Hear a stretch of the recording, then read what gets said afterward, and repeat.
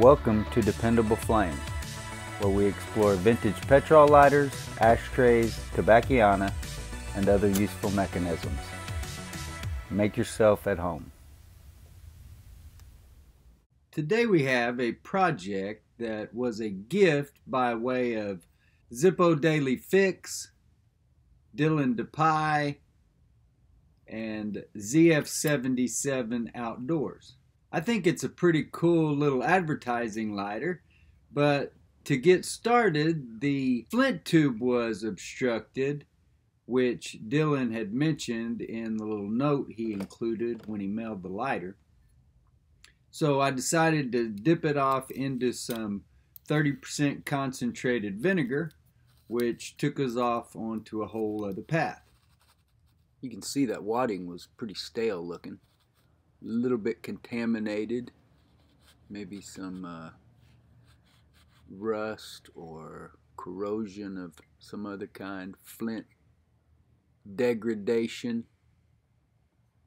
So we're going to get rid of that. Our main purpose here is to get it off in the vinegar to clear the flint tube. I had tried to drill the flint tube out and it still wouldn't spin. The file wheel wouldn't spin.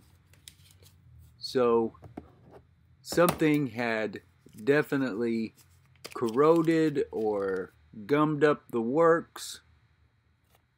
Not sure exactly what the case was, but we are going to put it off into the vinegar here,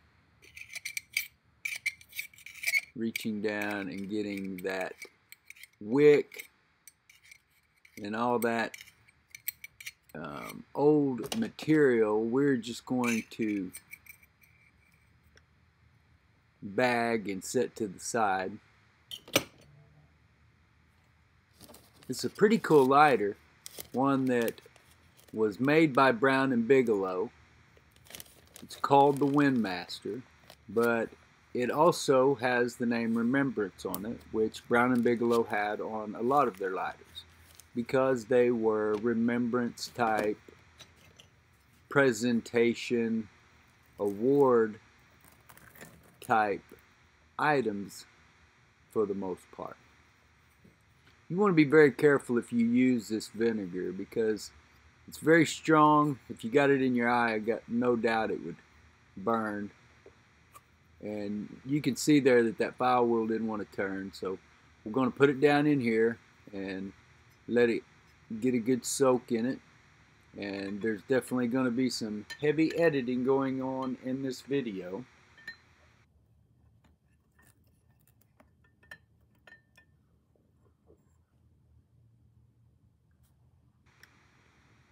This is the insert that was in the lighter when I got it in the mail, and I really would like to keep it original because I don't know that there's anything special about it, not a salesman sample or anything like that, but it is an advertising lighter for Bown and Bigelow Remembrance. Now you can see here where things began to go awry. The file wheel is now spinning freely, but the lid came off of the insert. At first blush, I thought that perhaps the vinegar had eaten through that spring, but upon further inspection, it is obvious that that spring had broken previously, and the rust was holding that, rust or whatever corrosion was holding that all together. You can see it fits together like a puzzle piece there. Nothing has been eroded or eaten away by the vinegar like I've seen it do some other kind of pot metals or cheap metals. So it did give us at least an opportunity, or at least me an opportunity, to understand this mechanism that holds the lid on a little bit better. So that was kind of cool, and I was glad to see it, glad to learn from the experience. So we're going to start this video with one insert and end it with another. I had to look for a few minutes because while I have several Windmaster inserts that I could switch out, most of them had the pin that you could see on both sides of the outside back of the lid, where I wanted to use the same type lid that was on the one when I originally received the lighter. So this is the one I went with, even though the windscreen was a little bit damaged, had some plating loss and corrosion, and we may regret that here in just a moment.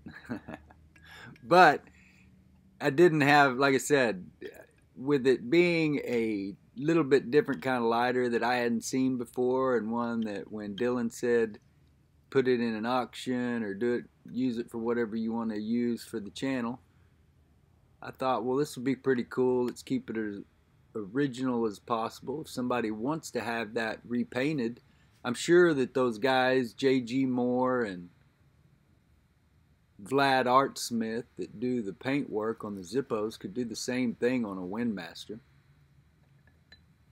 So, as I said, after some heavy editing and maybe even a few days in the vinegar, you could see that that vinegar removed quite a bit of the plating, which the only reason I really put it in there was to remove the rust. So at least I learned something else that will kind of have an effect of polishing damaged plating, which can be to erase it altogether, but definitely will wear it off there faster than it normally would have come off.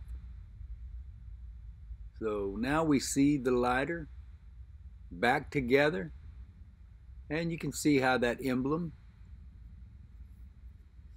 is missing some of the paint, has been worn off. Lighter is in very good condition, doesn't show a whole lot of dents, maybe a few dings, definitely some scratches, scuffs.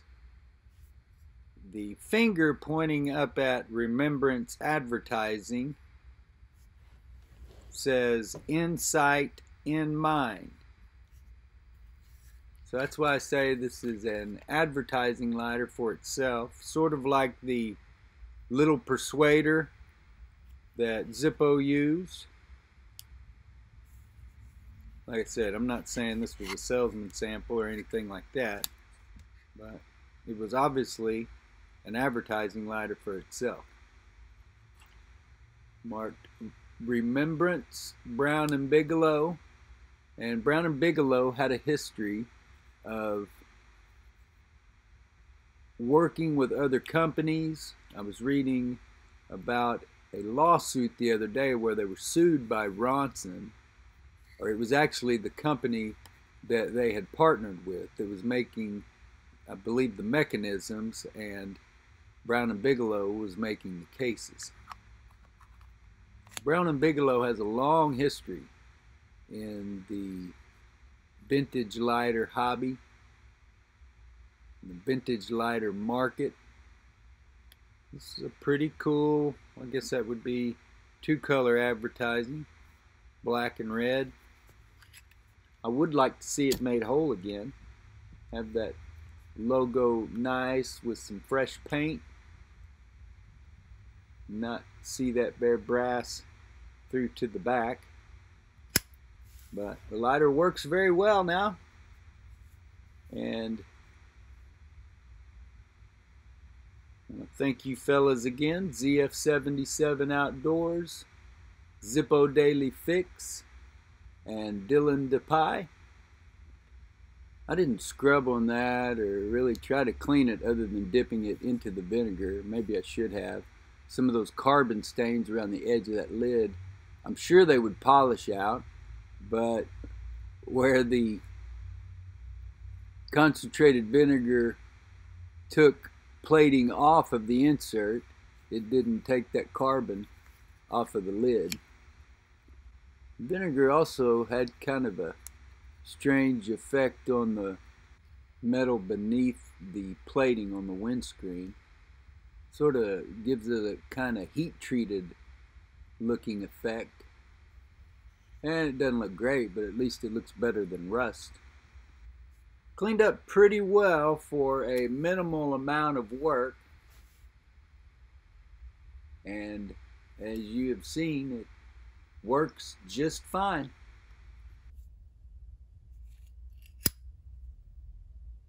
So you can keep your eyes open to find this one in one of the penny start 100% for HDSA, the Huntington's Disease Charity auctions that we run 3 of each month.